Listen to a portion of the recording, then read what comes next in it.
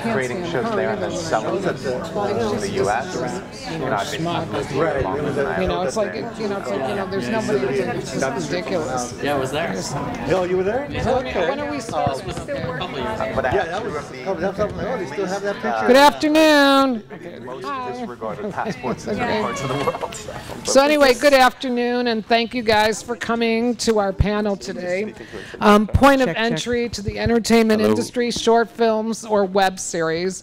I'm Deb Gilels, I'm the moderator, and I'm going to have everybody introduce themselves and say a little bit about themselves, and then I'll circle back to myself. So, just make sure the microphones are working. We're sharing. Testing. Okay. Works. Yeah, why don't we We'll just share that. Yeah. Okay. Check. Checkity check. Okay, so Deborah. Check. Okay. Okay. That work? We'll just share. Okay. Yeah. Okay. Voilà, monsieur. Bonjour. Ça va bien, oui? Okay. Oh, it's in English? Sorry. So, Deborah, why don't you start and just say a little bit about yourself? And Okay.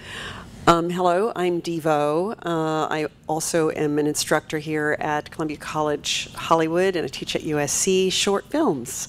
I work as the script coach for the summer program where students come from all over the world, and they come in with a concept, and in 7 short weeks they end up with a short film, a work in progress, and then I help get an industry panel together to give them critique so they can go to the next level, and the shorts have done really, really well.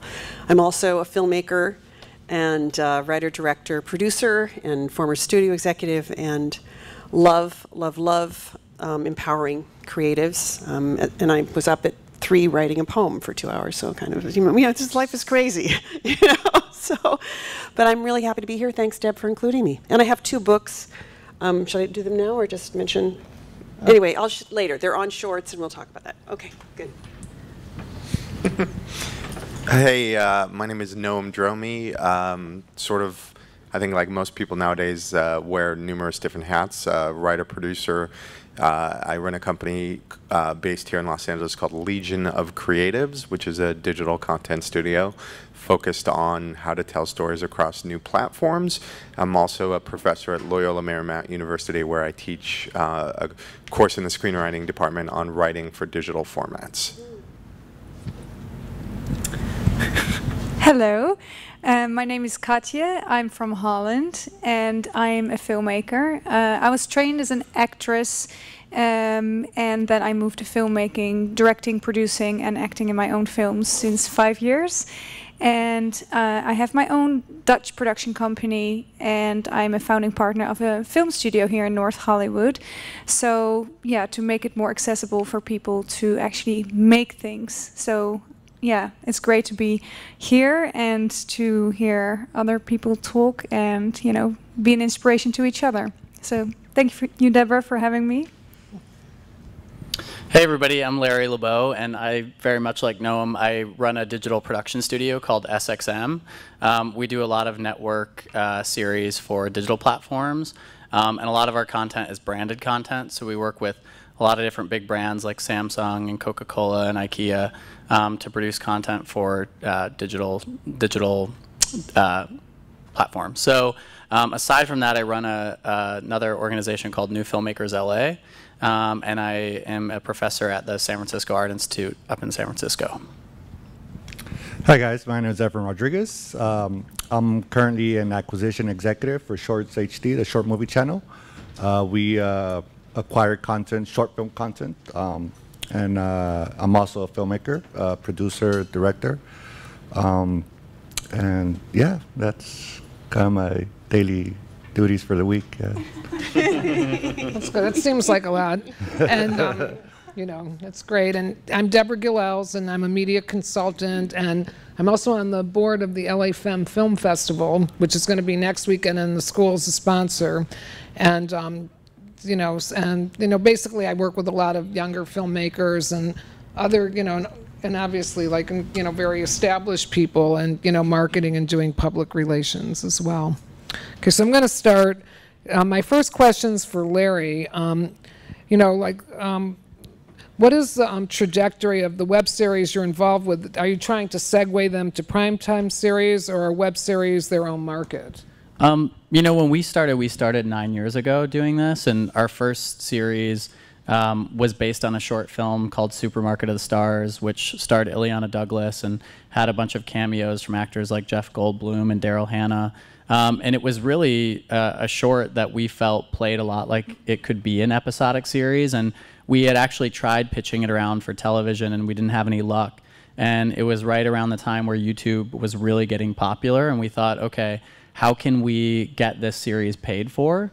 So we actually looked at it as an opportunity to do product integration and get brands involved in content to help pay for the series without jeopardizing the creative of what the show was about. So that particular show was about an actress working at a supermarket, and we thought, okay, well, this actress could work anywhere.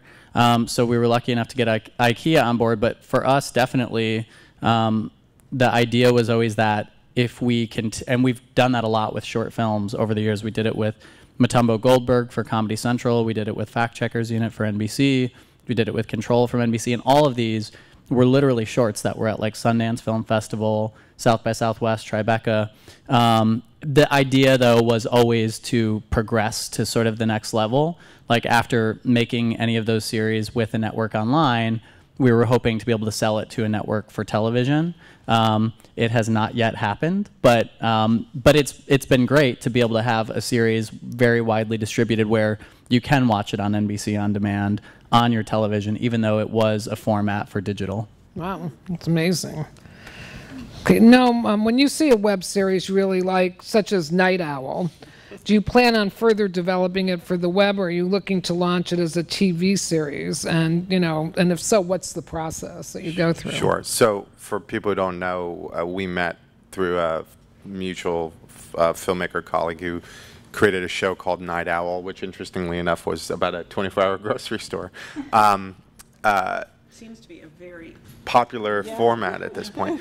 So look, I think that there's this perception that if people are making short form content, that the end result always needs to be, how's it going to be on TV? How's it going to be a film? And I think that one of the things that we're definitely starting to observe kind of overall in the marketplace is there's this explosion of new formats, new captive audiences, people watching content on their phone through Verizon Go 90, or, people with Samsung televisions who have apps on the TV that have kind of short form programming that's not necessarily available anywhere else. So for my company and my partners and I, the objective ultimately is what best serves the narrative, what best serves the story.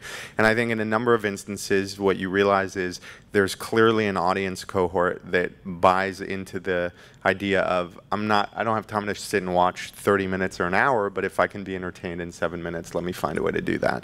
And that can absolutely be a viable creative strategy, a viable economic, financial strategy as well.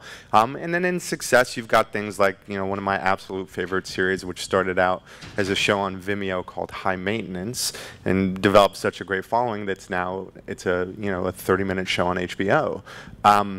So Deborah, the answer to your question really is it sort of depends, because for us at the end of the day, we're in a really exciting time where story sort of permeates every aspect of our lives, and sometimes it can make sense as a TV show, and sometimes it can make sense as a digital series that's much shorter in length. So like with Night Owl, for example, so what would be the next step? Like Sure. if you, like how are you going to, take it to the networks, or how do you decide what you're going to do? So with Night Owl, we have a filmmaker who created and got financed sort of 6 standalone short form episodes, what one might consider kind of a first season, so to speak.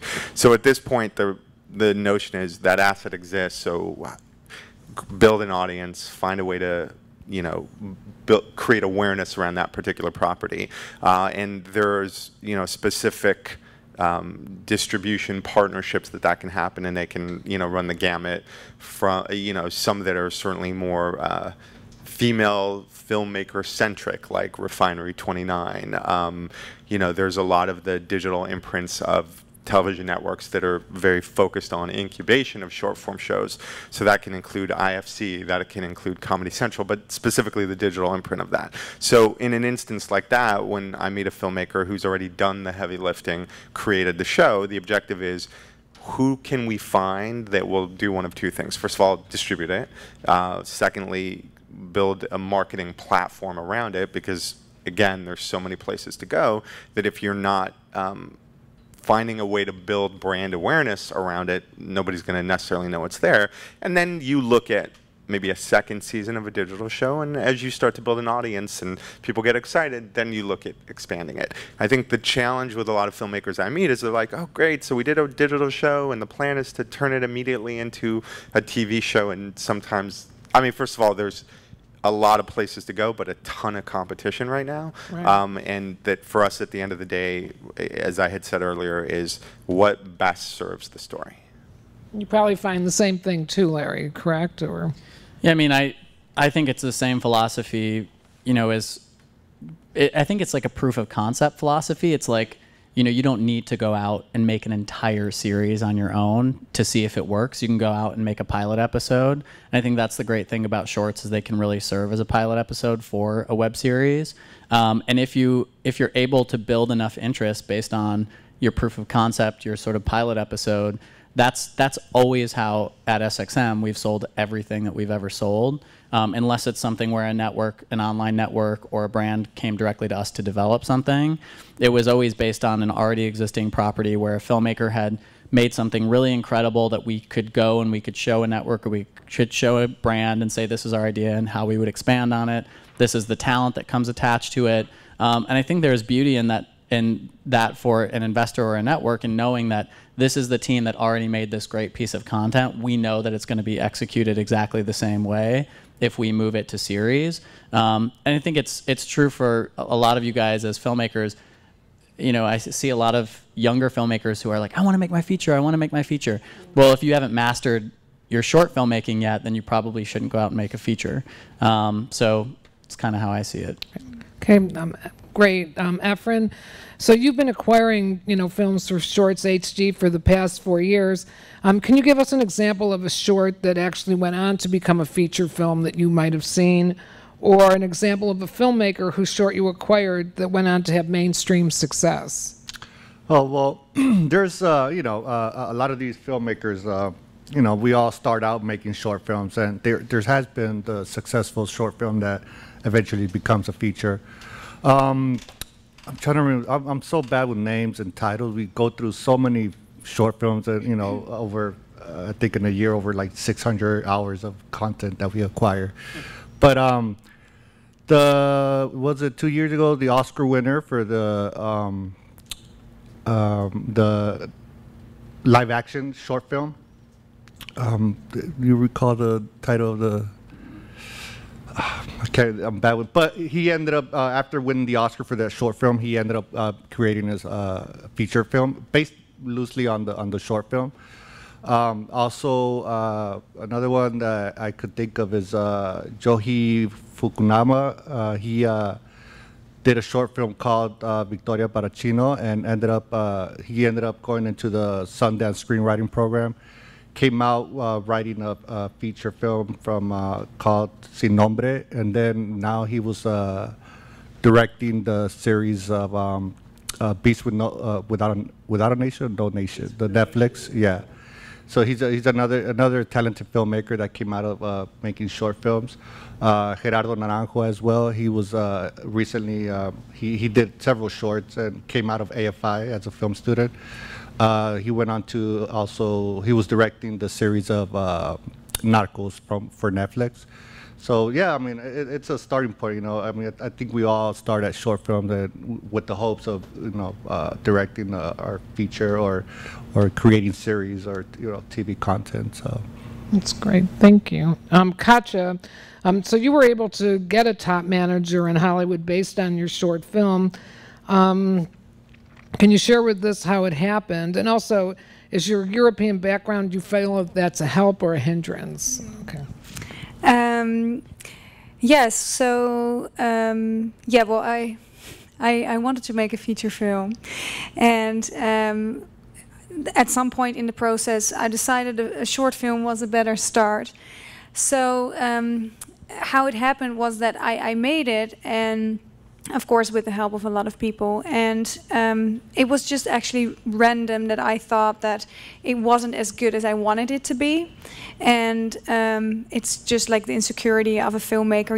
You've put so much effort into it, and then you sort of despise it at some point, and you're like, oh my god, this is it's shit.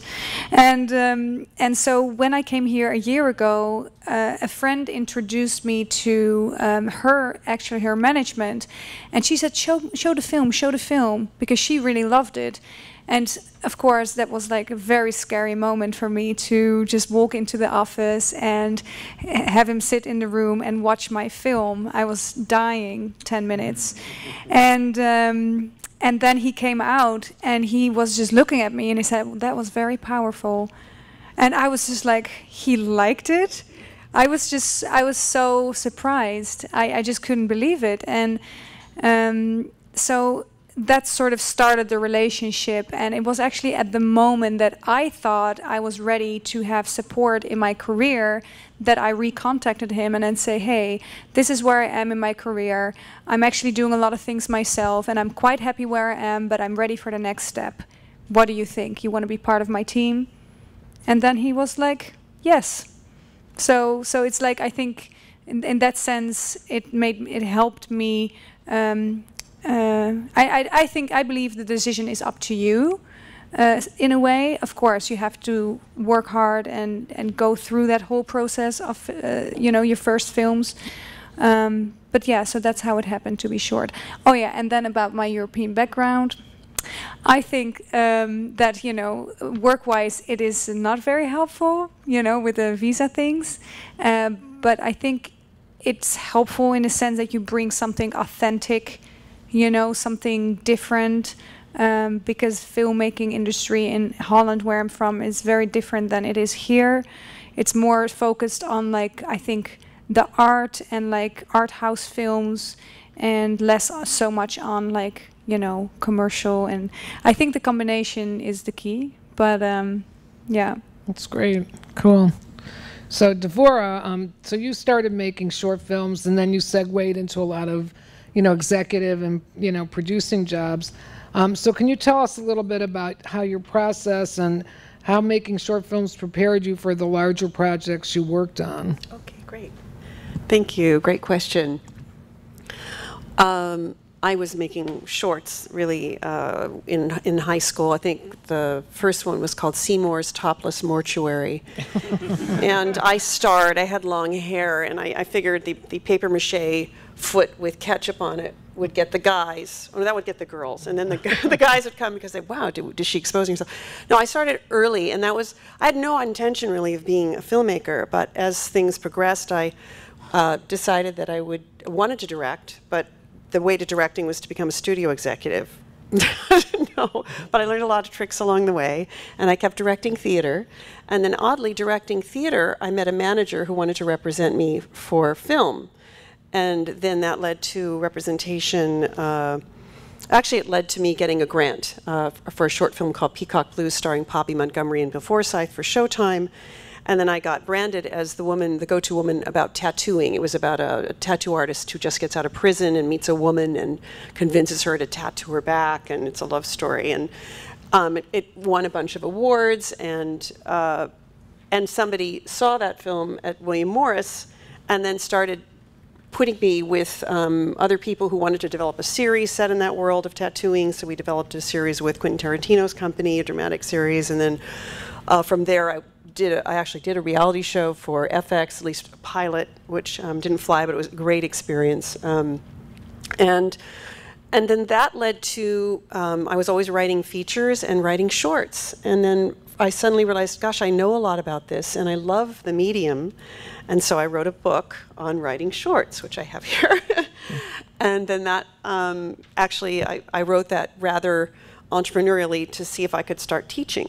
I thought if I have a book, then I have more credibility.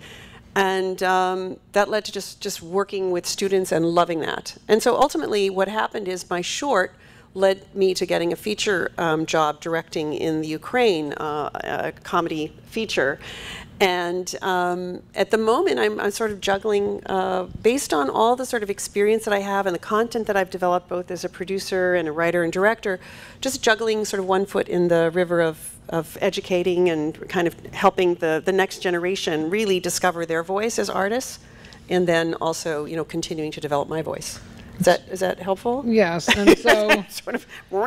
Okay, yes. So how does making shorts then lead to your brand, forming your own brand and stuff? Okay, so in shorts, you have this incredible opportunity, if you take it, to really explore how you see the world that's different from anyone else. Where would you put the camera? How do you work with actors? What kind of story content attracts you as a filmmaker? And then you can begin to put that out there. And it's almost like a magnetic beam that brings your audience to you, and then you can build on that. You can see, okay, here's what people are responding to, and here's where I'm strong, and here's where I'm weak, and you just build. But I think shorts, as everyone has said on the panel, is like you have to cut your teeth on something shorter, so you can build, and then also building your brand, despite yourself. Really, there is an essence of you in everything that you create, and it starts to get kind of more and more mass. And you build a portfolio and a website, and you talk to other filmmakers. I mean, like I just got, just through a total fluke, I am now working on 2 shorts for a South Indian director. That's leading to another job writing a feature in India. So it's like, it's completely random. They saw me teaching a class, and then they, you know, during my class I kind of act, I cry. I could cry on cue if you want me to. And they said, wow, are you an actress? And they said, you're perfect for my film. And that is, anyway. So you don't, the main thing is, in building your brand, you can't control it. You need to be aware kind of what your competitive edge is, and there's ways to do that. You know, I work as a coach in my company, The Script Broker, where I help people define what is their distinct edge. And that's a lot of fun. So you build your brand just by doing it. Just keep doing it. Don't stop. Cool. Great. So now I'm going to have a question that I'm going to direct to Larry, Noam, and Efren. And so this is, basically regarding shorts or web series. What do you see that is special about the filmmakers and their films, and the ones that either go on to get representation or move to the next level? And let's start with Noam, since he's closest. Okay. I think, speaking to Deborah's point, the difference between quote-unquote success or failure is just tenacity. I mean, at the end of the day, so much of the notion of short films that someone might post to the web are really a function of, well, how many views did I get? And, all these other intangible variables that have as much to do with your ability to master social media and know how to market and do all these other things.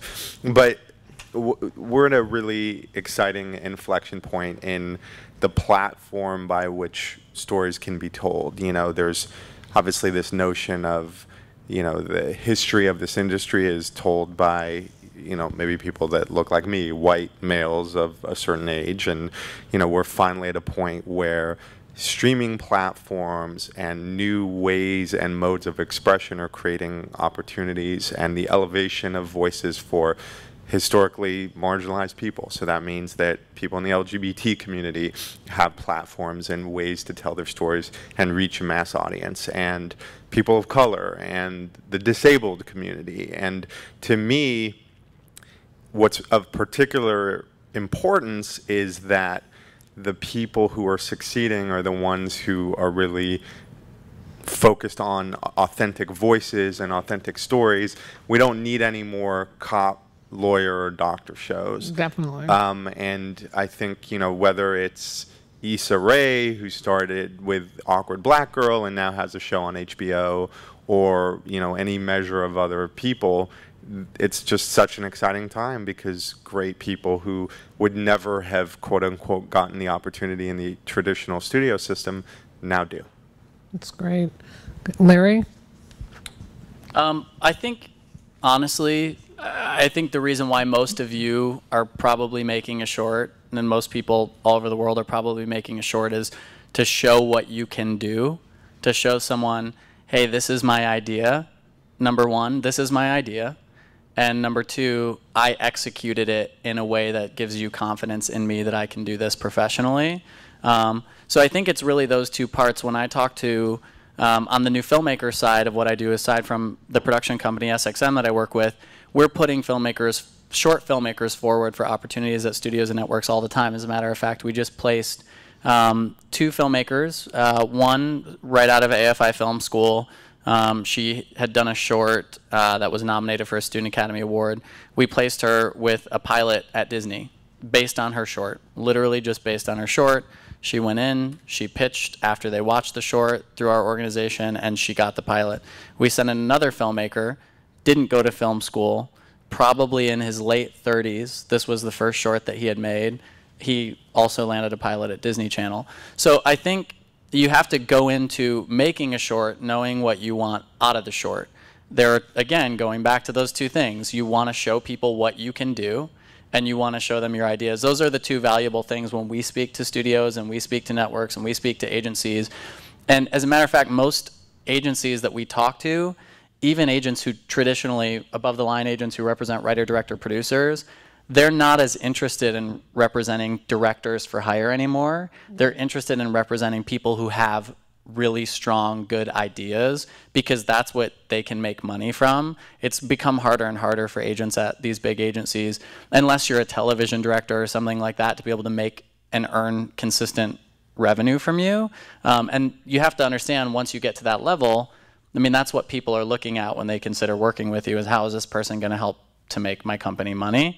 And that's not what it's about. It's about them wanting somebody who has a good idea and somebody who can execute that idea well. And as a director or a producer, you have to be able to lead a team. You have to be able to get out of your crew what you want to see in your scene, what you want to see in your short. So I think it's about being a leader, being really smart about what you want to achieve, your vision, and telling a really interesting story. And I think, and that all sums up to showing what you can do.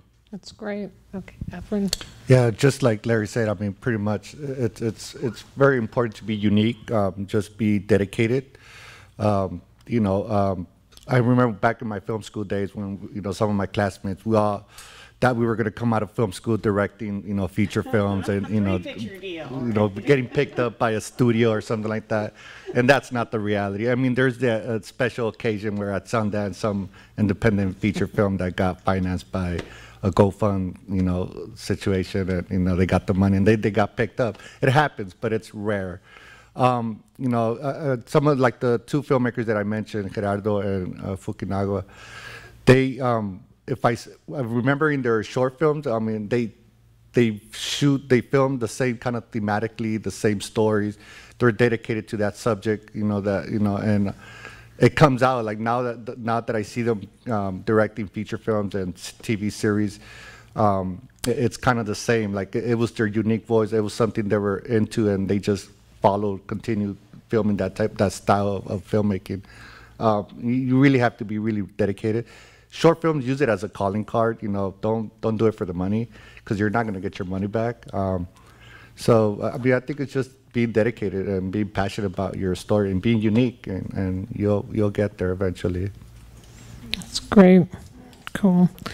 So this next question is for Katja and Devora, and you know, maybe, you know, you guys can join in after if you have a story to tell, but can you tell us about the projects you thought would move to the next level in your career and didn't, and then the ones that you had no expectations of and that actually gained traction? And why don't we start with Katja? Yes, I think it's the short film that actually gave me my management.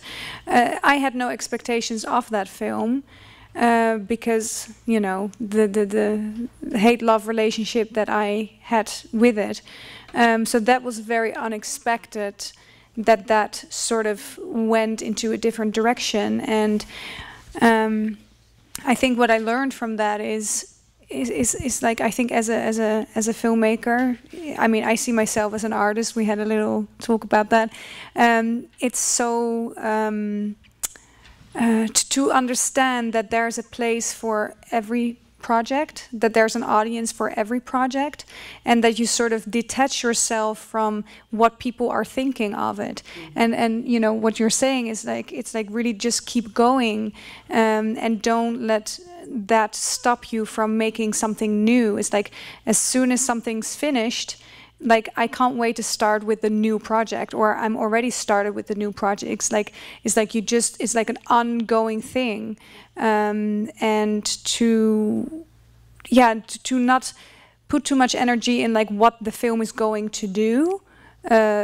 Just like put the energy in like making the film as good as you can, because it will never do what you want it to do. It will always come in like a surprise package, or, you know, like I put so much money into like getting this film into festivals, and it didn't go to places that I wanted to go, but in a very, very alternative way, it brought me ahead in my career. And yeah, like the thing that I'm still struggling with is, you know, how to get your project see the light of day.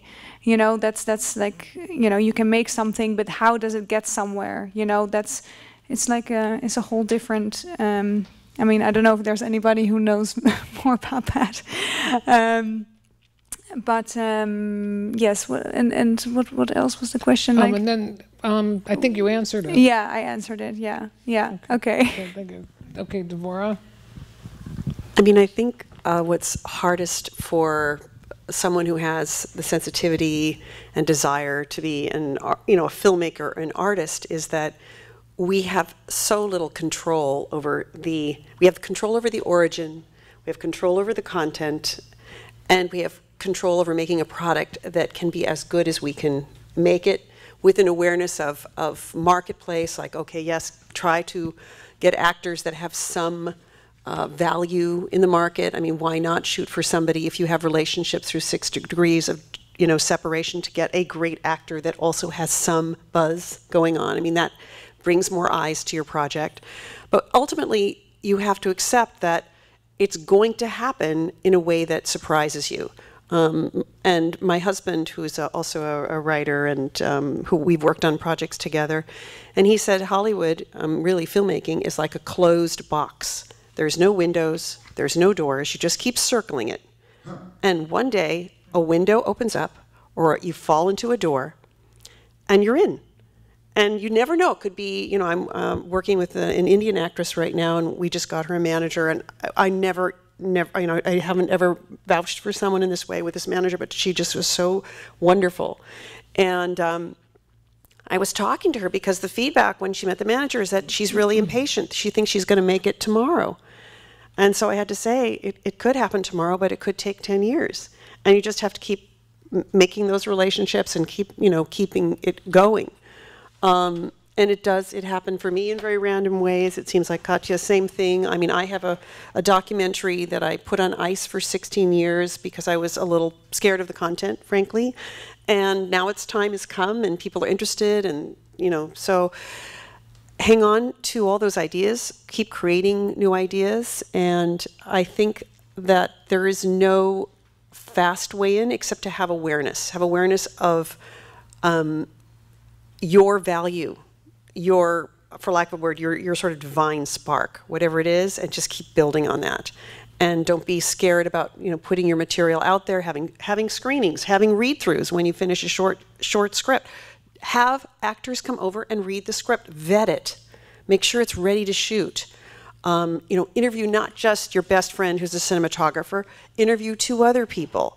You know, be open to what the actors bring to it. So everybody it's this wonderful collaboration, and out of that, something amazing, some miracle happens, and your career begins to take off, as long as you don't, you know, kill yourself beforehand. That's Well, no, I don't think no one's going to do that. Take suicide out of the picture. Okay. Does anybody else have anything that they want to comment? If you feel like killing yourself, call me, okay? No. Anyone else want to say anything? It is hard, isn't it, right, guys? I mean, yeah. Well, I don't know if this, I don't know why I want to say, I just think that the utmost important thing is like the authenticity, what you want to say. I just want to emphasize on that you know, it's so tempting to sort of look around too much what other people are doing, and you lose track. You watch your projects not from your inside to it, but like from with outside eyes. I don't know if it makes any sense. Well, you're actually diluting your spark because you're trying to please other people versus being a truth seeker. Yeah, and really trying to say, what is my truth that's different from anyone else out there? It's true. I think that is the most important thing. Like, and so many people will tell you otherwise, and everybody, like now, if the Queen of Holland tells me I cannot do anything, I will just laugh in her face, because I can only rely on myself and like what I think is the next step to take, you know. And there will always be people on your way who will support you, and there will also a lot of people on your way who work against you. Like up until this day, I have to deal with these types, and at some point you just know it, and you find the good ones. Do you know the Queen of Holland? Of course I know the Queen of Holland. Well, that's good. Thank you. She's lovely. Wonderful. She's from Argentina, actually. Yeah, she's lovely. Well, I think it's great. Yeah, she married into, And just a side comment regarding the whole Hollywood being in the box. It's so, I mean, it seems like such a big industry, but at least for me, I've always run into the same people over and over that I started when I was a film student. I was interning at some place. Eventually, I would, you know, we will be working at a project, or it's always, it seems like such a small community of the people doing, you know, constantly just working, whether it be short films or features or TV series. I'm always running, like I'll visit friends at the studio lot at Fox, and I'll run into some guy that I used to work with at Sony Studios, and you know, it seems like a big industry, but you're always going to run into the same people. So always, you know, try to network and keep in touch and just keep working, just keep at it, and you know, and have your unique voice. Can I just say one thing? We haven't really talked about. I loved what you had to say about what are the ingredients, you know, to what can get you. But I think what we haven't talked about is a little bit about, you know, how you interact with other humans, and sort of the attitude of gratitude, not like, you know, fake smiles, but I mean sincerely, you know, trying to connect on a human level with people and not being entitled, you know, like, oh wow, you know, you should give me the shot because, you know, I am just fucking hot, okay? You know, and it just doesn't work. Your work will speak for you, but if you go into that room, and I you know, when I was a studio executive, I had these two wonderful writers who were so talented, and I knew them as friends as well, and I brought them into a meeting, and the executive, who was from Argentina, was giving like notes, but in the most cruel, mean way. And I saw my writer friend, his energy just kind of get more and more angry and negative. And I said, okay, this deal is blown. It's not going to happen. And so I saw a side of him that I hadn't seen. And this is why working with people on short films is you get to know who you want to work with forever. You know, you'll see, and I said, wow, this is somebody who has this. Yeah, but you can't really roll with the notes. You don't know it necessarily. Right, and you can't predict how, you know, there's no way that you can predict how somebody's going to be. I mean, you know, like, I mean, I've been in, you know, meetings myself when somebody says something that, you know, like that puts you on the spot. And I mean, even the other day on a film I'm involved with, and, you know, these producers are taking it over, and my friend was the producer, and, you know, I wasn't expecting them to put me on trial about his involvement. And, you know, I wasn't, you know, it wasn't my best day. I mean, normally I'd be like, you know, like a little bit. So good. You've helped so many people. A little bit smooth, but I found an edge in my voice, and I took a note of that afterwards, and I just, because I have to work with these people too, and I just said, you know, next time, you know, I'm going to be better. I'm not going to, you know, react, because, you know, the point of the matter is everything, you know, when you're working on a project too, things are alive. So just like that person that can be super critical, they can also be, you know, swayed in a different direction as well. If the writer had just sat there quietly and just said, interesting point, let me think about it, right? Just and genuinely got curious about how are they going to solve this problem, he could go home and say, fuck you, excuse my French, but yeah, you know, up to the executive. But don't do it energetically in the room, you know, and don't do it to their face. I mean, there are people that are successful that do have that attitude. I can say they somehow survive. So That's cool. yeah. Great. Anyway. Okay, so just wanted to open it up to you guys now. Do you guys have questions? Anybody? Yes. Is there any tips that you would like to give to us, like for us beginners, like in acting or in screenwriting? Is there any advice for us? Like, that you I think everybody could. Sure. Well, the first thing I would say is just do it, and the it means that every opportunity you have to go out and shoot material or connect with other filmmakers, either here. Do you go here? Oh no, I'm from Monterey. I go Got to it. a college over. Is it a film school or? No, it's a community college. All right. I just finished doing a screenwriting. I'm going to be working at a position to be a University of Monterey. So it sounds like you're sort of already doing it. But look, at the end of the day, there's people who talk about what they're going to do and people who do what they're going to do. So I would say be more of the latter and less of the former. Well, I thought it was interesting you asked if anybody had questions. And does anybody else have questions? Oh, good. Okay. I was going to say that's something, because I teach at a film school, so many of our students, I'll bring in different industry professionals from major studios and stuff, and they have this opportunity to ask these people questions and connect with them, and a lot of times they don't do it. So I'd say that's one of the biggest pieces of advice I would give is just always feel free to ask questions to people. Always feel free to engage with people. Don't ever feel like you can't go up and say hello to somebody. We're really, really lucky because you live in Northern California, where I teach is in Northern California. We're lucky because we're in LA. So you guys have like limitless opportunities to put yourself out there all the time and meet people and connect with people and learn. So in addition to those two things, I would say make sure you learn everybody's job on a film set. If you want to be the producer, learn what the grip does, learn what the gaffer does, learn what the DP does, learn everybody's job. If you want to be the writer, learn everybody's job. If you want to be the director, learn everybody's job. It's really, really important because you guys are all going to be part of a team.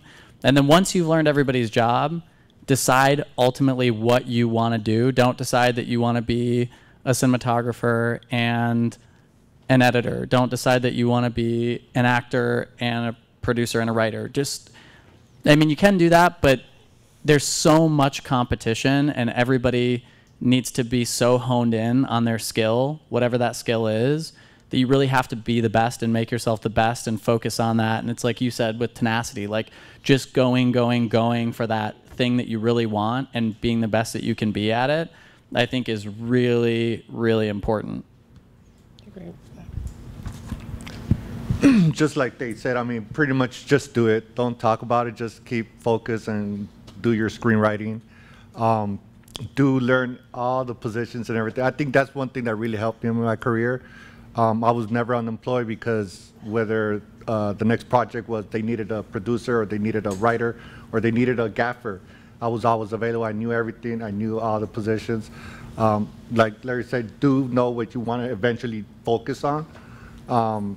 Because there is so much competition, and you know you gotta kind of show what your genre, like what's, you know, you gotta be specific and let other people know like exactly what you're good at, what your main genre is, and you know.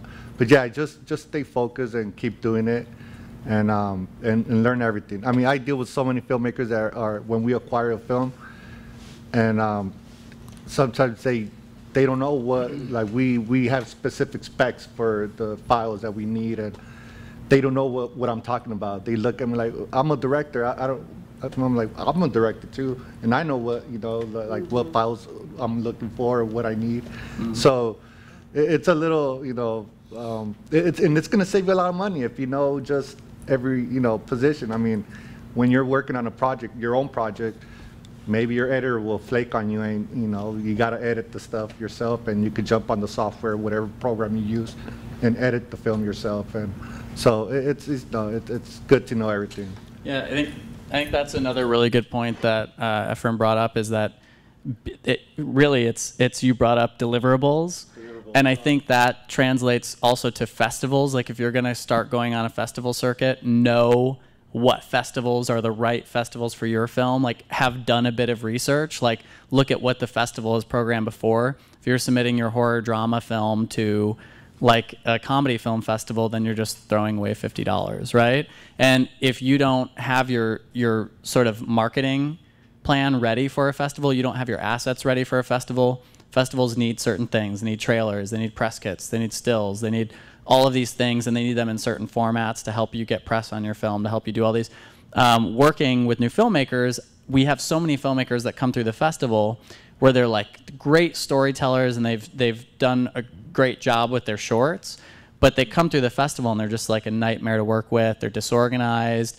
They contact you a day before the festival. Oh, where is it again? Like, you know, just these kinds of things that are just red flags when you're going to want to refer that person later for an opportunity for a pilot at Disney Channel or for a director fellowship with Ryan Murphy. You don't want to do it because you had a bad experience with them, and you're not going to want to refer that person for another opportunity. So it goes for saying, like, with anything you guys are going to do, plan ahead and do your research and do your homework. Like, if you're planning to try to find distribution for your short film, start thinking about that before you make the film. So it's just thinking ahead. Okay. Katja, and then we'll get to you. Okay, sure. Okay. Oh, oh. No, you go ahead. Okay. So I think you have to do it to become it, and to become it, you have to do it. So, you know, everybody's talking about the it factor. I mean, you can't decide that you have the it factor. I mean, other people will. You know, my mother's an actress, and a long time ago she said, look, they're going to decide for you. So just you know, do it, make it happen.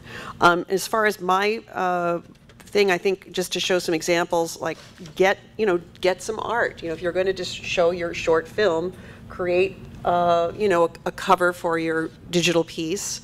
You know, whether it's a documentary. Sorry, this one for a documentary. You know, VHS format. I mean, it doesn't take a lot of money to create, you know, something that will be catchy and again help get eyeballs on your project. You know, if somebody's looking, you know, usually when I teach a class about marketing, I show this is something that somebody just sort of threw on my desk, handwritten, versus somebody that gave me a DVD that had some really nice art on it. It shows that they care. So the other point I wanted to make is be curious, just to. If you can get on a set and you know someone that's running a set at a studio or a network, I mean, I made it my point. I knew it was going to maybe take me 20 years to direct my first feature, but I wanted no one to bullshit me. I wanted to know every single job. So I would always, when I had a job at a studio, I would spend my lunches and my evenings and my mornings just walking into people's offices. What do you do? How does it work? You know, I was on the set of Lethal Weapon, I guess, which Mel Gibson was doing his first directing thing. Or no, Dick Donner was directing and Mel, but I got to watch them like set up this very, very elaborate shot. And then the director, Dick, said, he turned to the cinematographer, he says, we actually don't need to shoot that. And this was like after 4 hours of a lot of money spent setting up a crane and money that was going to fall out of the sky. And so my curiosity was, why would the director say we don't need this shot after, you know, his crew spending a half day? And so I walked up to the cinematographer and I said, I want to ask you, why did he not do the shot? And he said, well, I understand why. He got the story point, and he's right. And so he wasn't mad. But I would not have known that if I hadn't. And I also got that great attitude of the DP saying, you know, yeah, my director's right. He wasn't grumpy, you know, he just did a great job. So, but be curious, ask everyone. We're here, just like you said, you know, take a moment, find out how you can hook in, how you can connect, you know, how to stay in touch, you know. Okay, that's it. Links to your work, to people you meet. Oh, Katja. Oh, yeah, well, I can just add to that is, yeah, like, have coffee with everybody. And because also I think that and bring cookies. And bring cookies. You can treat them. No, because it's like But some people don't like sugar. So make sure it's gluten-free. Yeah, gluten-free cookies. Sugar-free cookies.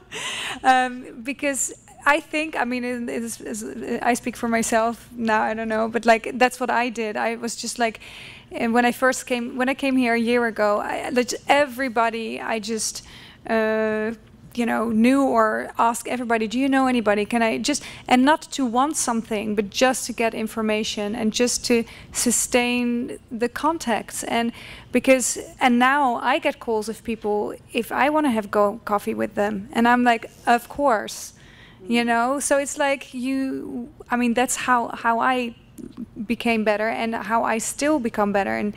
And we have to help each other, and and everybody wants to help each other, the good ones, I think. So. Well, you'll know if somebody does or doesn't pretty quickly. Yeah, exactly. Yeah. So, yes. I was going to ask if you guys have any major turn-offs for when you watch a short film and you immediately know it sucks. Like not, You probably making camera work or something, or the story. Sound. That's a big Just like, yeah. whoa, this is Bad sound. Sound is really important, and spend the time to do that correctly. So. How about story points? If well, it depends on the length of the short film. Like if it's a 10-minute short film and I'm already into 2.5 minutes into the short and I don't know a clue of what who the characters are or where the story's going, it's basically it's a big turnoff. I'll watch the whole short, but right away I know the story is not going to be good. When they focus a lot on their camera work, and because they got this cool camera or this cool drone that, it's you got to focus really on the story. And in a short film, you really got to get to the point really quick, and also bad camera work or a shot that's out of focus, or when it makes you look very amateur, then that's you gotta. When you do your first short, you got to make sure that all that is good, the quality of the sound and production-wise, that. Can I I think there's 4 killers. Sound, definitely number 1. That's one of the biggest killers I see for shorts. Performance, your actors, really, really, really important. Your story, and your camera work. Those 4 things are probably the 4 most crucial things to making something that's going to get your work noticed and get it seen. And honestly, I would really say second to sound is probably performance. I've seen so many shorts with good stories and good sound and good camera work, but the performance is so poorly done. It's so badly cast, or the actors are just not up to par to where they need to be. So take time with your casting and really do real, don't just, especially as student filmmakers, don't only consider actors that you go to school with. Do a real casting, put out a breakdown through the breakdown services, and bring in a lot of actors. If you don't get a lot of actors your first time, don't feel rushed into production. Do another casting session and another casting session until you get the actors that are right. And know that you probably are not going to get good sound unless you pay for it. That's just the truth. Absolutely. So you just kind of have to spend some money. In order to get good sound, you have to pretty much pay for it, There's just no way that a student holding a boom for the first time is going to know, even if they've been taught to hold it a certain way, they're not going to be able to ride the different levels to know when it's hot or when you need to, again, because they're already thinking about post. How are they going to EQ it? How are they going to actually make it rounder? And you need a professional in that arena, I think. And performance, take the time to cast it. My first short film when I was at Cal Arts, I lost Ed Harris, who was not a star at that time. He was just a fabulous actor, and he said, "I'm sorry." And so I rushed to cast someone, and he was a very good actor, but just not, there was always a hole in it. And so I really couldn't use that short in the way that I had wanted to. You just move on, but you learn the lesson. Yes, casting is super important. Not just even a fabulous actor, but a fabulous actor for the story that you're trying to tell. So, yeah. There was also, somebody approached me earlier this year, a filmmaker, not from Los Angeles, wanted to hire my company, and, he thought he made this wonderful short, and he wanted to segue it into being able to, pitch a faith-based film. And I watched the short, and it was like a silent movie with all this S&M in it. And it was the actors were really bad. And it was and there was no story. And And to me, and then he, said, can you help me like market this and I can go to Sundance? And I said, no, I said, I don't think so. The people don't even talk in the movie. We have like no idea. But also, you have to have common sense. Something like that is not going to get you a job directing a faith-based movie, just based, it was so ridiculous. So anyway, you just,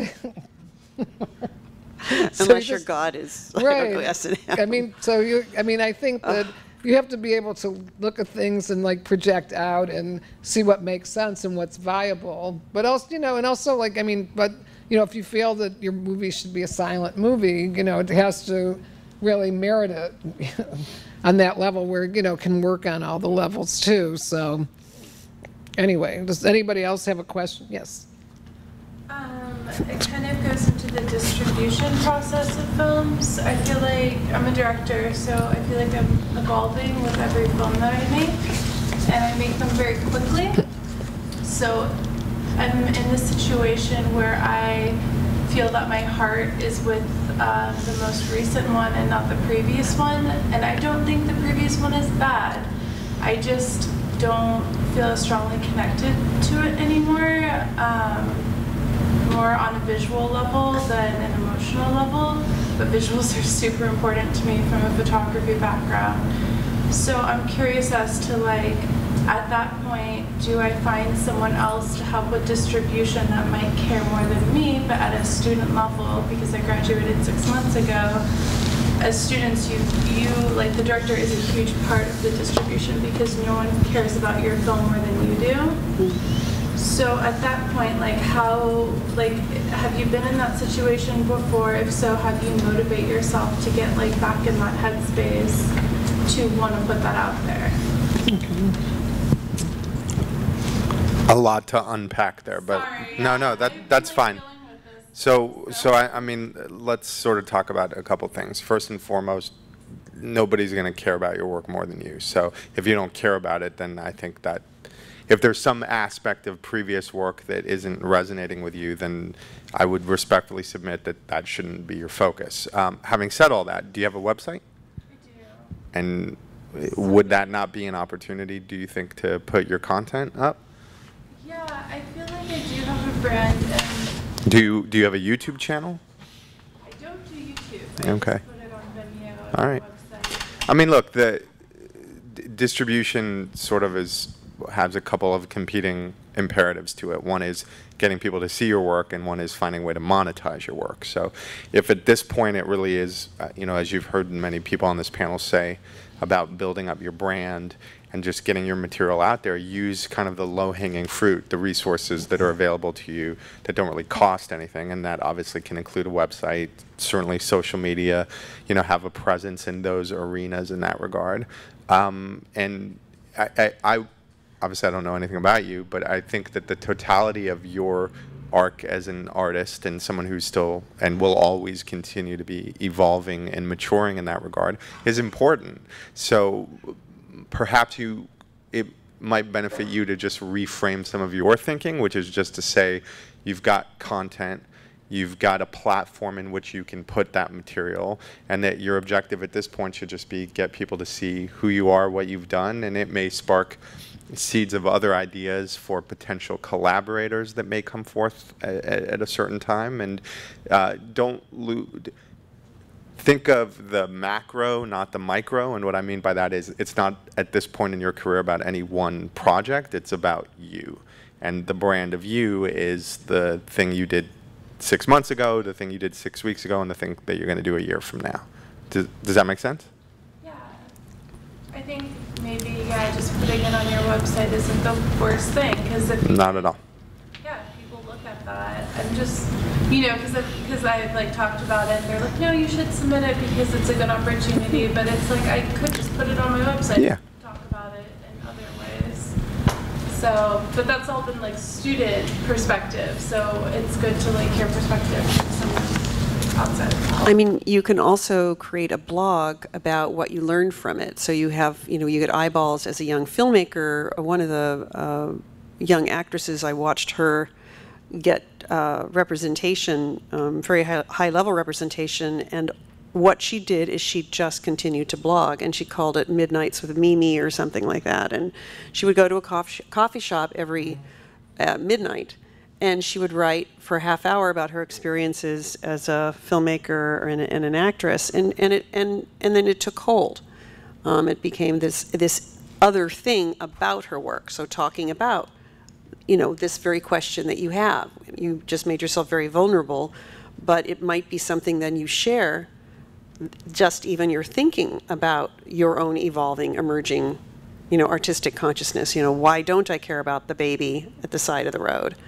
You know, someone else may pick that baby up and care about it. So, you know, and then people will write in and they'll respond and they may give you ideas, just like you opened yourself up to us. Yeah. Well, I just want to say that I completely recognize it. So it's like, you know, it's like a hard thing. Like what I said earlier, like as soon as a project is done, I just want to make something new again and apply all the things learned and make something better, which I think is a good thing, because it means like you're really like, this is what you want to do. So I have that question myself as well. I think now, because now I'm in the process of like making a new film, and hopefully we're shooting in 2 weeks. But I do know now that I'm already, what you said as well, thinking about, okay, how are we going to distribute it? Where is the film going to be? So you don't have to wonder about it at, you know, after the film is done. You already thought about it. So then when the film is done, you already know the answer, you know, so either you already have someone who's going to help you execute or distribute your film, you already thought about where is the film going to live after it's finished, you know, so you can then move on to the next project. And I mean, that's what I've learned from my experiences. And I also have this, my last film, it's like drifting in space somewhere, you know, like that's how I feel. Like it's like, because I don't know where to place it, because I did not think about it in advance. It's like a 30-minute black comedy based off a theater play that is like, I don't know, like who would, like I organized the short film contest back in Holland, and I didn't even program it because I thought it's too long. It's too long, you know, so I created it for all these other filmmakers, and I didn't program my own last film. So yeah, that's something, my lesson, that I had to think about that before I was going to shoot it. So I think that is just distribution first. Yeah. No, I think that's totally like vital information. Yeah, and so then as well, it's like, you know, if you already build your portfolio and, you know, you get people on board who say, okay, I have this great idea, we need to think about this right now, are you on my team? And then people also start to recognize your talent and they want to work with you, and they're like, this is a great idea. Like, I'm going to help you distribute it. Yeah, let's do it. And you make a plan and you go. Something like that. Well, you know, it'll drop from space eventually. I hope so. It's just like, it's just lingering, and I'm like, I don't know. Or maybe like there's so many digital distribution platforms as well that I think are great, actually. Yeah. Yeah. Yeah, it's like, it's really good, and you know, it's like there's so much going on there as well on that aspect. And you know, just because it costs a lot of money to submit it to festivals, you know, it's like it's very expensive. So if you think, okay, I don't have that money, you can put it on a digital distribution platform, and then maybe it will be picked up. At least it shows your work. I don't know, like there's different options. Well, I think you also have to develop ways to help yourself, like, you know, I work with a lot of different, you know, films and filmmakers, and, you know, the people that tend to be really the most successful are the ones that really have great social media, especially, you know, with all the type of distribution. I represented a documentary about actually the whale from Free Willy, and when we did our first Kickstarter campaign, you know, on that film to, you know, we were going to do a launch in Hollywood and, you know, do it with the 20th anniversary of Free Willy, you know, they had like 30,000 likes on Facebook. Now they're into the hundreds, but we had so many, like we were able to raise that money that we needed so quickly. We were able to, you know, attract, you know, all kinds of distribution, and they've made money off that movie. And it was just basically, you know, they found different ways to get people to like their page. Another client of mine is a Pakistani, film actor who's, a star there, and he's also an American citizen. And, on his, he has something like 1 million fans on Facebook, and he put a short on there that 500,000 people watched within a week. And, he came up with a new film project, and I went down the road with Sony because, and he has all kinds of meetings with, companies that he's developing because he has a following.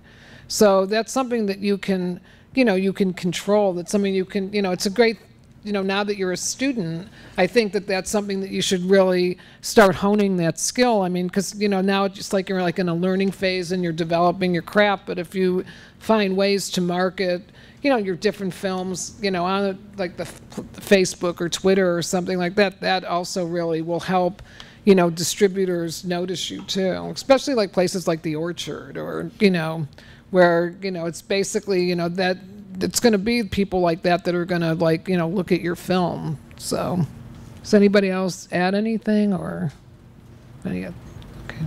Any other next question or yes? So I was wondering about funding and using crowdfunding as a source of money for the film that you're about to make. For example, like Kickstarter, are there any tips about how you market the Kickstarter campaign for the film? There's a great organization called Seed and Spark. Should write that down. Seed and Spark. Seed and Spark. And they do a crowdfunding training. They came to it at our school. It really teaches you that that is a job in itself that you've got to dedicate an entire month to, or if not more. Maybe another month just in pre-planning. It's a big job. A lot of filmmakers who are successful with it put in a lot of time and have a really well laid out plan, and they've scheduled their time of how they're going to manage that campaign over however many weeks or months it runs.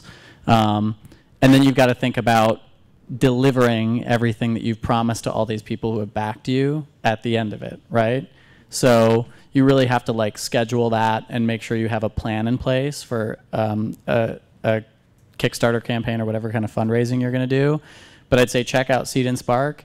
Also, there's a really interesting documentary called Kickstarted. If you Google Kickstarted film, it's a documentary actually by a producer that was one of the producers on the NBC series that I produced. He's no longer at NBC, he has his own company now, but he made this documentary following, I think, 3 different crowdfunding campaigns, and it gives you a really amazing glimpse into like the ones who were successful and the time they put in and sort of the interaction that they had with the people who were giving to their campaign or that they were reaching out to try to get to give to their campaign. It's a big job if you want to make it successful, and I would I would make sure if you're going to do it, don't do it alone. Enlist like maybe 4 or 5 people who want experience in raising money or doing a crowdfunding campaign or potentially raising money for their own films in the future. Enlist them to be part of your team and give everybody a job and everybody's sort of like a voice of your crowdfunding campaign. That being said, I've never done one, but I've learned a lot about them from other people who have done them, and I've seen the ones that were successful be very well thought through and very well planned, and the ones that didn't, they didn't really have, they just put it up and didn't really have a plan for it. Well, just very quickly, I met a woman recently who had produced a movie that her good friend directed and wrote, and they wanted to go to Cannes, and their film got actually accepted, but they didn't have any money. So they did a Kickstarter campaign, which was extremely successful. They had this adorable video that was very funny that they shot and edited like a little short film. And within really a couple weeks, they were able to raise the money. And I think it was on the strength of their personalities. And one of them is a hostess at a hotel. And somebody else runs a spa. So they actually befriended people that had a strong network in place that could reach out, if, let's say you put together your team, right? and everybody on the team, you know, bringing them in, that they've got, you know, 1,000 people they can reach. And then out of that 1,000, you know, maybe you're going to get 1 to 5 people coming in for $50 or $500 or whatever, but you'll be able to build it. But it's an awareness too of that when you build your team, to get people who have, you know, get also something for being on the team too, like a credit on the film, associate producer. Anyway, okay, that's all. Be entrepreneurial as you're making the Kickstarter project. No, sorry.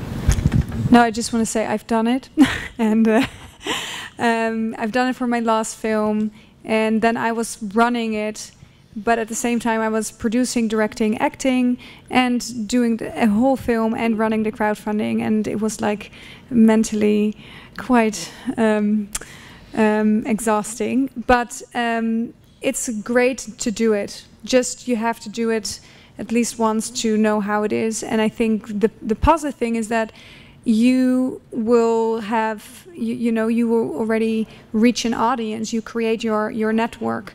And I'm now in the middle of one again for my upcoming film that I'm directing, but I'm not running the crowdfunding. So it's like a little less stressful for me, you know. But I do think it is great. But it's like it's a lot of work.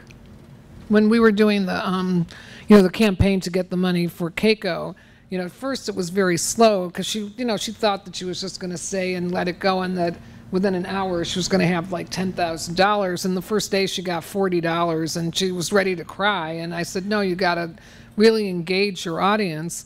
And you know, and she had quite, as I said, quite a few. You know, she had been set up on Facebook and on Twitter and everything like that. You know, every day, you know, or even a couple times a day, she would engage, you know, about her campaign. And then one day, you know, like somebody just liked the page. He was a guy that lived in San Diego. He had a lot of money. He just said, you know, oh, this is a great cause. I'm going to give you $5,000. And, you know, and then it just sort of started like a domino effect. So it's really important, you know, as everybody has said, you have to, you know, be, you know, that's got to be your job for that month, and you've got to just keep finding different ways to, you know, like, I mean, you know, on another campaign I did for clients, we had a matching fund day where one of the parents of the filmmaker said, whatever you guys make that day, we'll match it. So they made like, you know, $8,000, and then they got the other $8,000 from the parents. So, you know, just, you know, if you're really creative and you find ways to get people involved or to get, you know, and then, you know, and then we had another day where we said, like, why don't we get everybody that gave, ask them to put $5 more in, you know, and that would end up giving them an extra, like, you know, $5,000 or something. So, I mean, it's just, you know, like, I mean, you know that you could, you know, like, just as everyone has said, plan really well and come up with all the different kinds of ideas every day how to, you know, get more people involved. Okay. Does anybody else have questions or? I think she gave us the sign. Oh. Do we have time for the one more? Do we have one more? Do we have time for one more question? You have time for one. Yeah. Okay. So, yeah. Yeah. Did anybody else have a question? It's all you. Well, I was just wondering if there was like a website or platform you guys all had for us to view your work, because I'm kind of interested in what you guys do. I'll start with that. My company's website, legionofcreatives.com. That's cool. My website is Suncat Productions, is my Dutch production company, and I put some, so SUNCAT Productions, and yeah, I put my recent film, not my recent film, but it's not nowhere to be seen, but the other ones are on there, yeah. Oh, sorry. Ours is SXM.co, no M. So just SXM.co. The most difficult, but probably it's actually also on the the periodic easiest. table of elements. Yeah, SXM.co.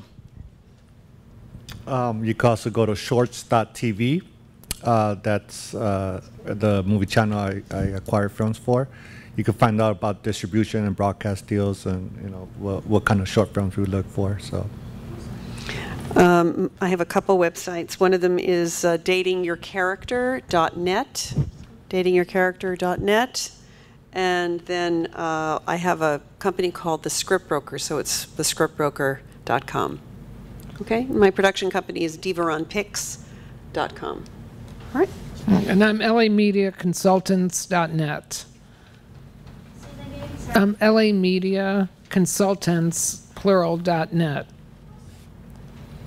Thanks, everybody. Thank you. Yes. Thank you guys for coming.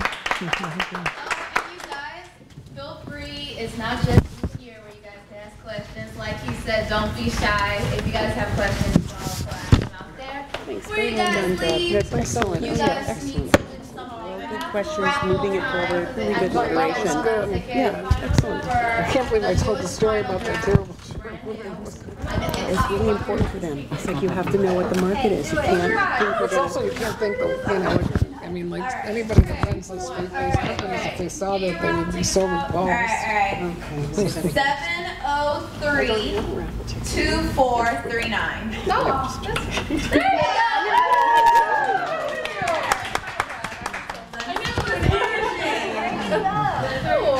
thank you guys so much. Thank you.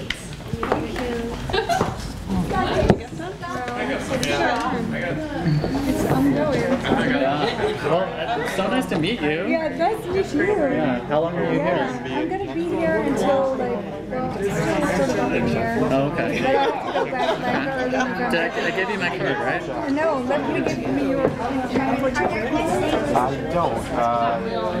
We were all Yes, okay, that's right. Oh, you did give me your card. Oh, I did. Okay. You can keep that. All right. Hey. We met before. I feel like we have, So yeah. I was the programmer for the Association of Film Commissioners and the FCI show. So we talked a bunch on the phone. Okay, right. Tom. Yeah. Okay. Was it? That was the one that was in Century City at that big. Some closer up. Was that? Did we talk though for new filmmakers or SXM? Sorry, those are my business cards. Right. Okay. Susie. And then just you talking. Or you were helping. I helped organize the panel with Stephen Wolf. You guys are great. I was like, yes, yes, yes. Good. Oh, wait, look at Tom. Yeah. Let me give you my card. Do you have my info soon? I'm sure I do. You can email. Yeah, I didn't know all that stuff about your background. That's so cool. That's awesome. Because that's like the whole. That's like. It's funny. I say I spend 80